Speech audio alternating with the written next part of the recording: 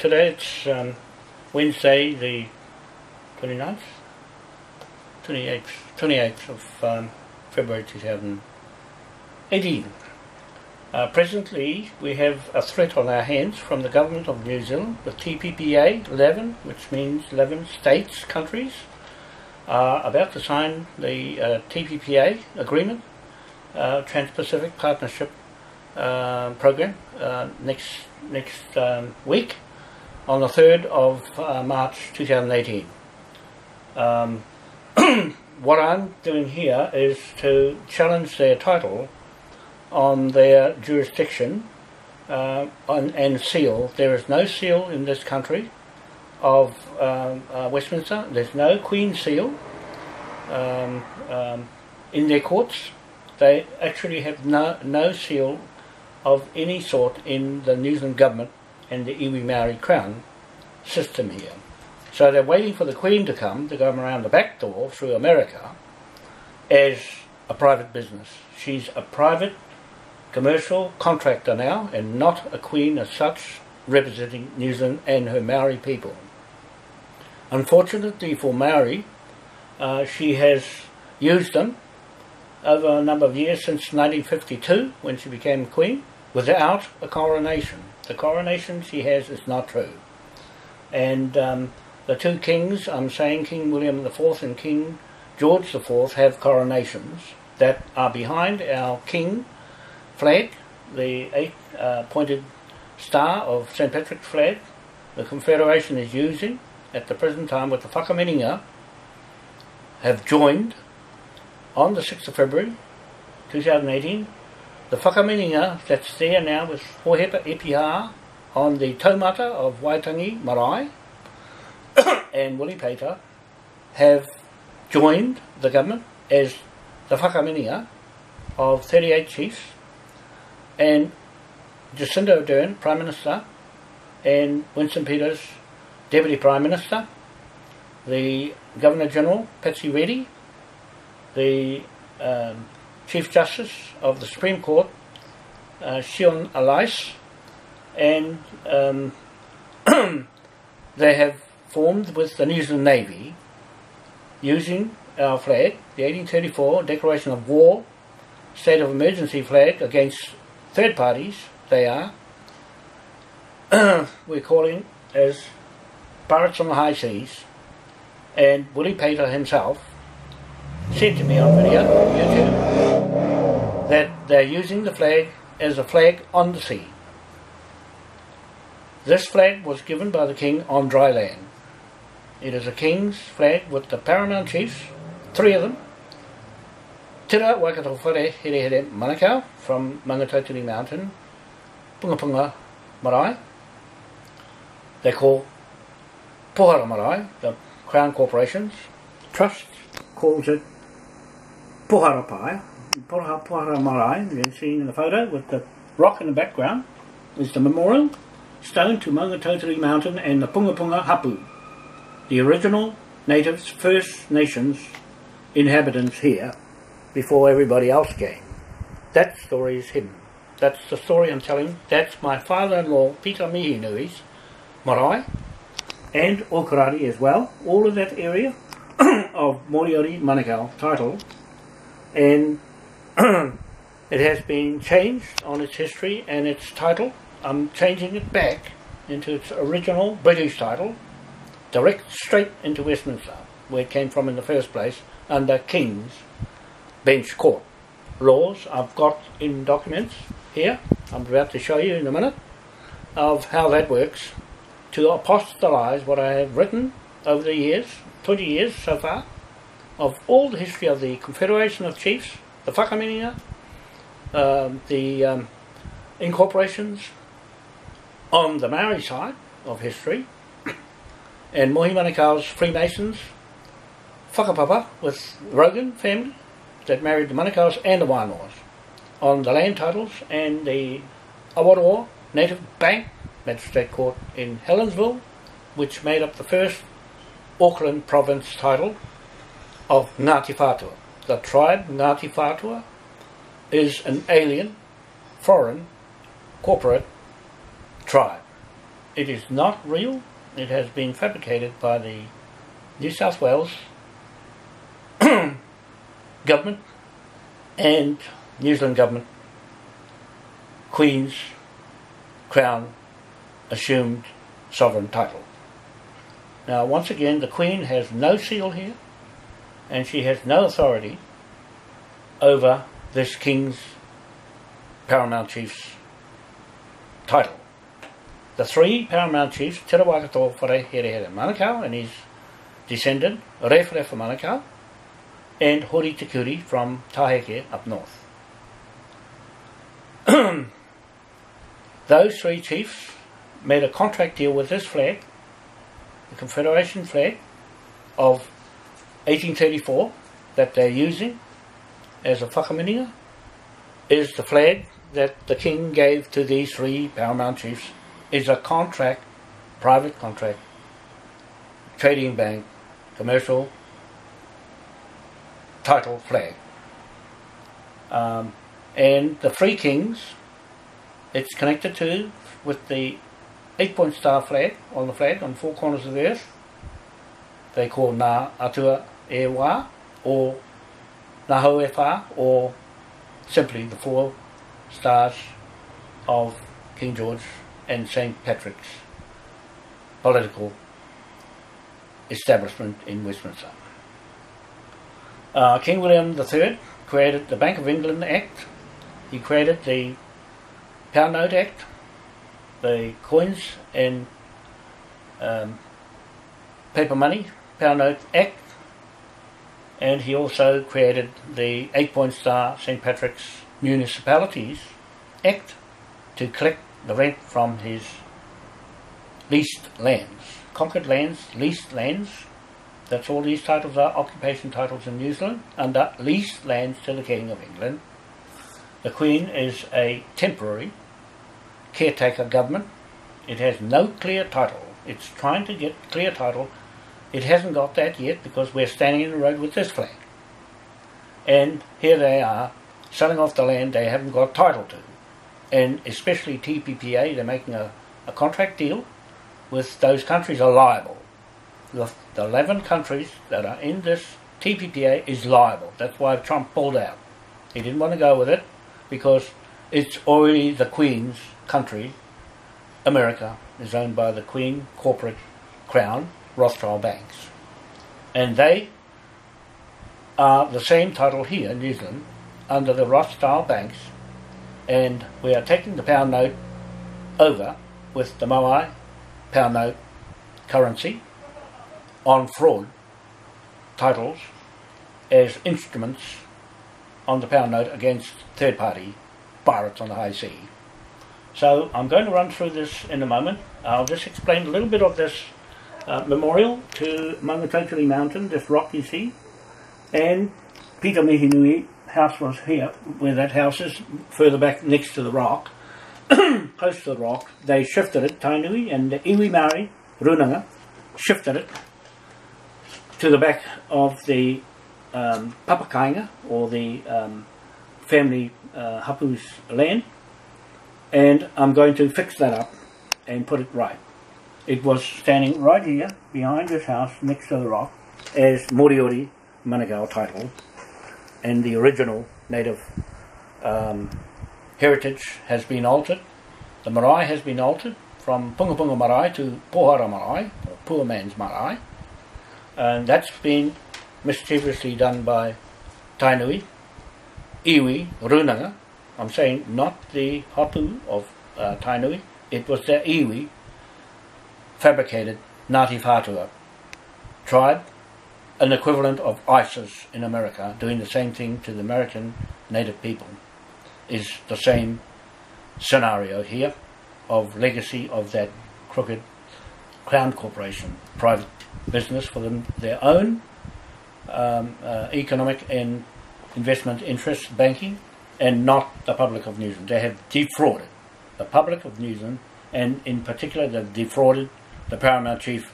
Is not the same as the iwi Maoris or the whakamininga chiefs. There's a big difference on the side of the flag they're using under the Queen, third party. They are third party.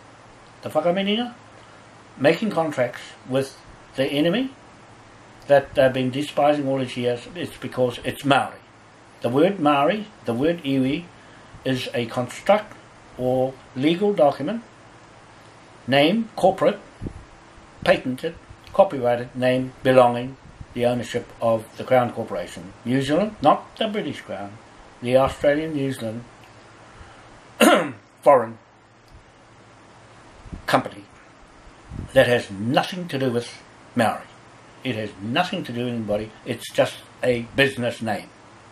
They've used that business name that Maori don't know. That the flag they're flying is not theirs. The King did not give this flag, 1834 flag of King William IV, he did not give it to Maori because there was no Maori in 1834. There was only native and paramount chiefs. Paramount was a legal term for a native chief.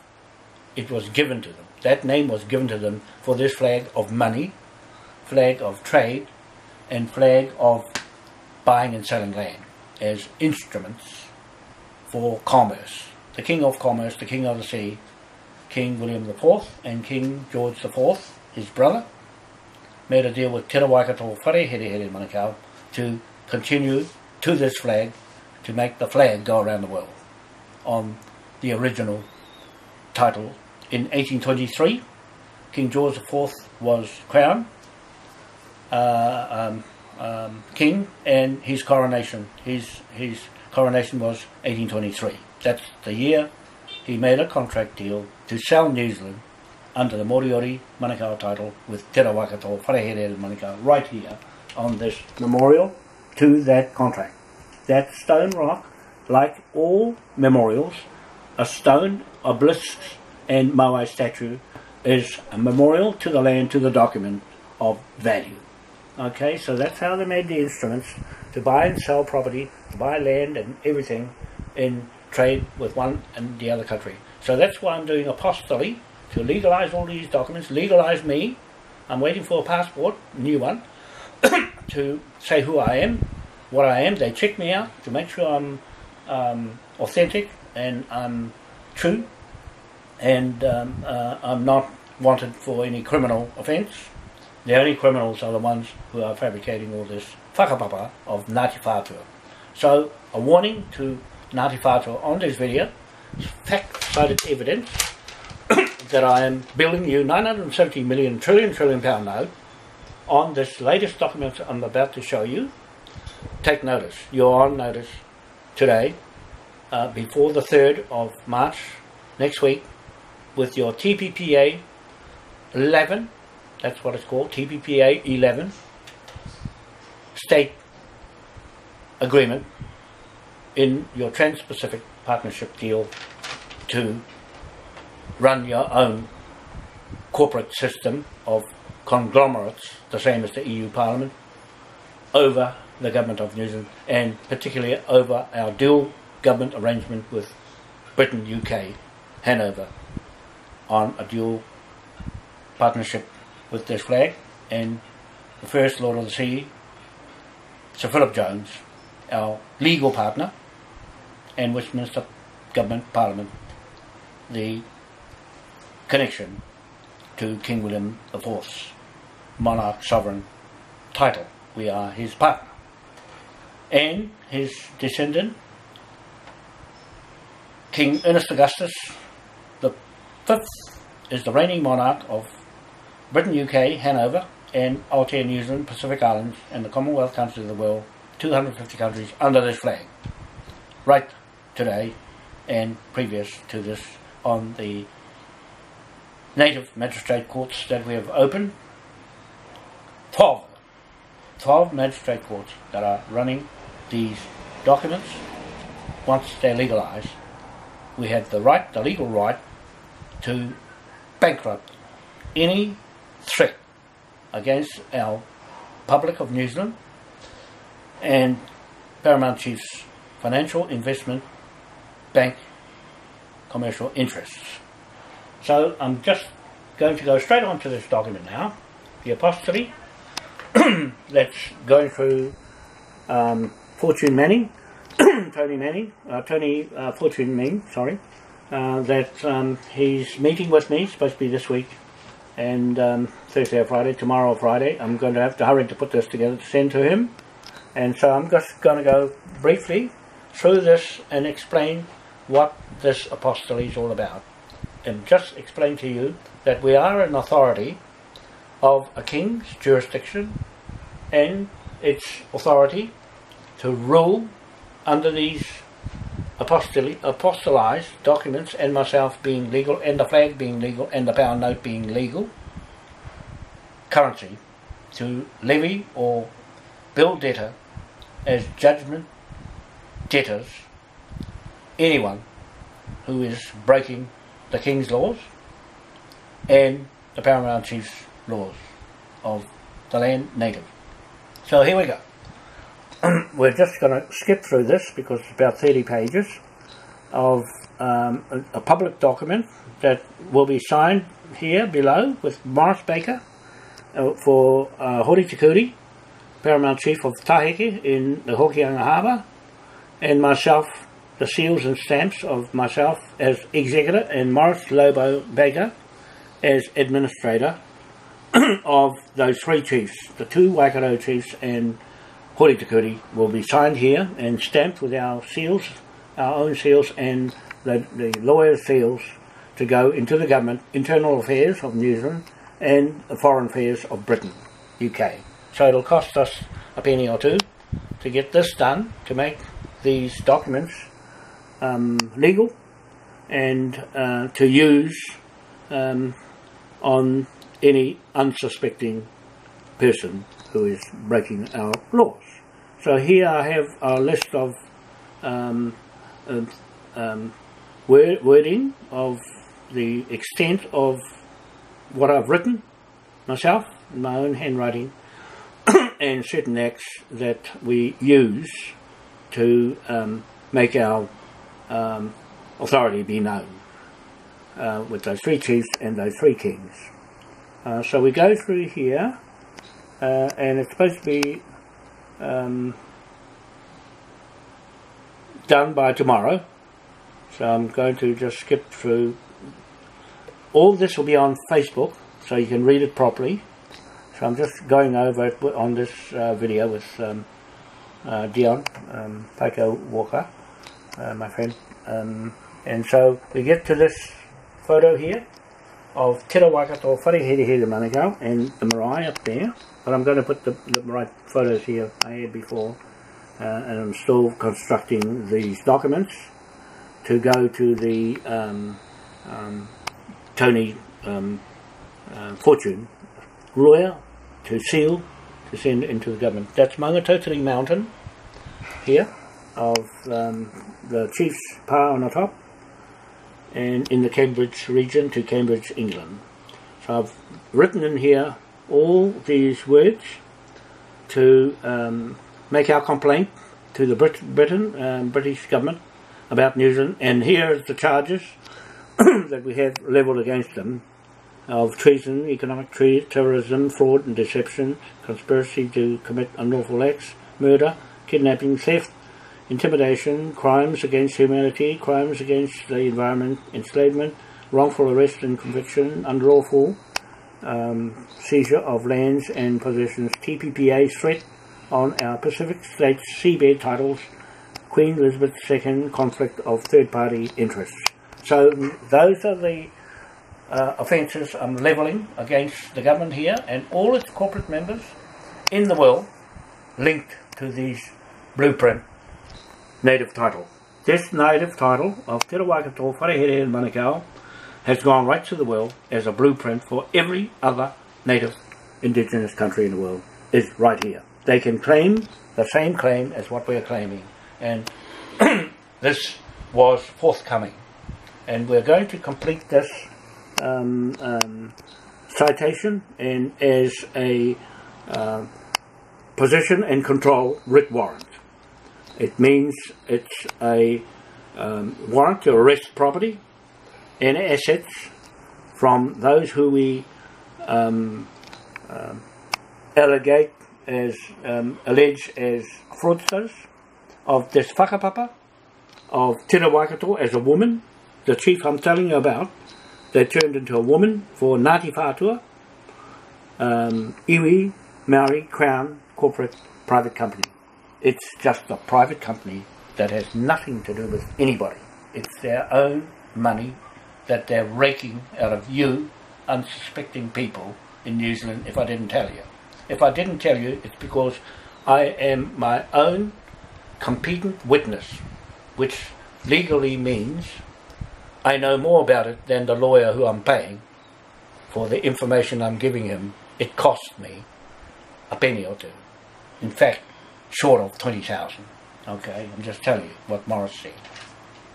What the cost of me giving someone of less intelligence information he didn't know that got him on this land in the first place. They didn't get on this land without somebody's authority. It wasn't the Queen's. It was not the Queen's. It was the King's, Emperor's title that I'm linked to as executor of these chiefs and their Moriori Manukau Trust. The Moai, Crown and Moriori Manukau Trust. So we're going along the whakapapa that has been fabricated. I won't go on through it, but I'm putting the history of what Ngāti Whātua wrote, their iwi, runanga, here you can see runanga or Ngāti Whātua. They have written this, and I'm citing these statements on this document as fraud.